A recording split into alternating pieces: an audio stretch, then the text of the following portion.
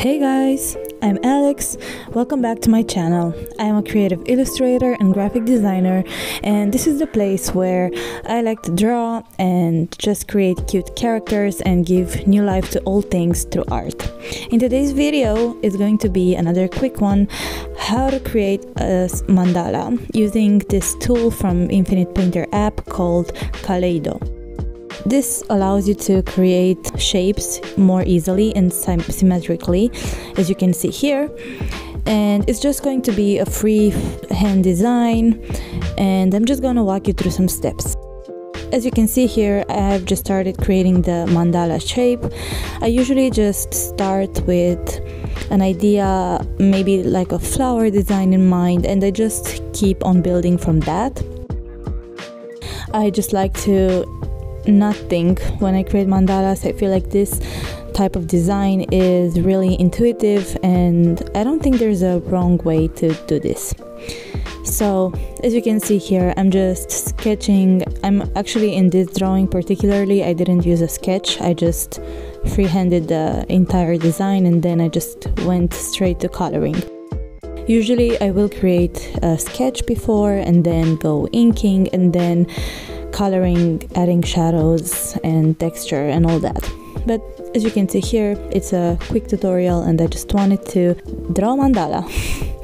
I've been doing this for coloring books on Amazon, not for me, but just creating for other sellers on Amazon, and you can ask for a project like this on Upwork, and it's just a fun way to spend your free time and also make some money. You can try doing this for your own Amazon store. I admit I didn't try it because I already have the Etsy store and the website, so it just seemed like too much of a hassle. Here I'm just using a smaller brush to add some details, like this little scaly things. And see, with this tool, the Kaleido one, whatever you draw, it will multiply. And you can make it as simple or as intricate as you want. I think it saves up a lot of time, and you can really play with some cool designs that would otherwise take you a lot of time to create. I don't know if you used this app before, Infinite Painter, but it's just, I use it because I don't have an iPad. I'm using a Samsung tablet S6 Lite, and this I find is the most useful app I have tried so far. I've been trying Sketchbook. I think I started with Sketchbook and then I just went to this and then Krita and then some other apps, but this was the best. Here I just started drawing, and when you color in, like in a coloring book, and you use this tool, the Kaleido, it will also do the coloring in all the sides. So I'm just randomly color. I don't have a pattern in mind. I just go with my intuition and see what kind of looks best. So I don't know what advice to give you here. Just explore and try and delete and then retry until you like the design. So as I was saying to you, the Infinite Painter app, they have a free version, they also have a paid version, and I think it's pretty cheap, so give that a try. I started drawing with this and then I just kind of got used to it, so now it's my most used app. I got a Samsung instead of the iPad because I just didn't have the money at the time, and I didn't know if I would like digital drawing, and I just wanted to get into it.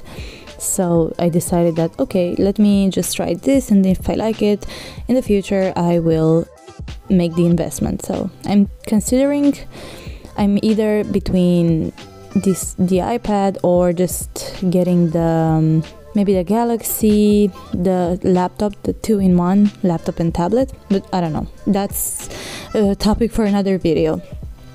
So here I'm just kind of starting to get to the bottom of the drawing, so to say, and I'm just keeping on painting and adding color and just playing with it and see what do I like best. I just wanted to be a fun drawing, kind of make it feel summery, just light, and make it an optimistic mandala. Usually when you draw something like this, you put your intention, some kind of intention into it, and my intention was for this drawing to bring joy, to bring hope, and just happy thoughts, happy feelings. Here I just started to add some details, like some random hearts, random leaves. I feel like this makes the drawing pop off more, and it makes it more interesting. You know, it makes it look finished. And the same with adding the shadows that I'm adding right now. And for this, the shadow part, I learned this trick from Genevieve videos. She's this cool illustrator that I follow and I really, really appreciate. And she uses a new layer, and then she chooses a purple kind of color, and she puts that layer in linear burn and then reduces the opacity, and then kind of adds these shadows, and it makes the shadow consistent and look nice through the entire drawing. So you don't have to choose different colors and, you know, make the shadows like that. This kind of goes well over all the colors when you do this trick. So I'm very grateful that I learned this from her, and I will leave her channel below because you have so much things to learn from her. She's a really cool digital illustrator, and yeah, go check her. So I was kind of getting to the end here and just adding the final shadows.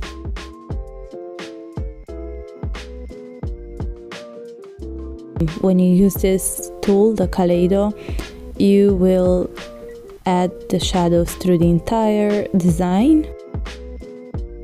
Now I'm gonna start adding some background color.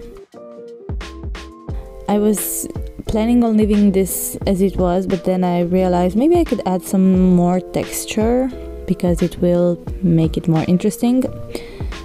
It will not be that much visible on the camera, but when you print the design or you just look at it, it has a more organic feeling. I chose this green color for the background. Now that I look at it, I'm not such a big fan of it, but then I liked it, so this was it.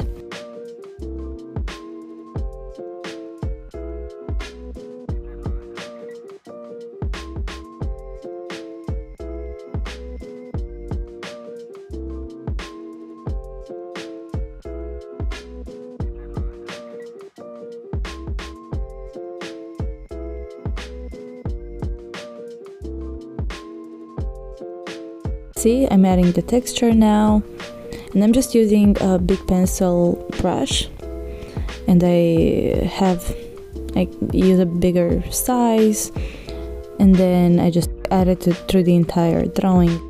Simple, nothing too intricate. I didn't really have much time when I drew this, so I wanted to make it look complicated even though it wasn't. So I feel like always when you add some shadows and some highlights and then some texture, you will automatically elevate your design and make it feel more complete. See here, I'm adding some dots. I always love adding dots and sprinkles and flickers of white. I used to do this when I was painting t-shirts. I would always finish a t-shirt with that, and it felt more cohesive, and it's part of my style, so I'm just adding that, and then some little flowers in here again to make it more playful, and I just felt like adding these flowers would make it feel more fun. So now to the final touches. I'm adding more hearts, more leaves, more. I'm just adding more things and until I feel like it's finished.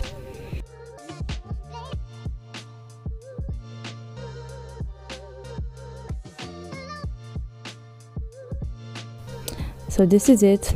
I hope you enjoyed this and I hope you learned something new today, and make sure to check out my channel and the other videos, and until next time, bye!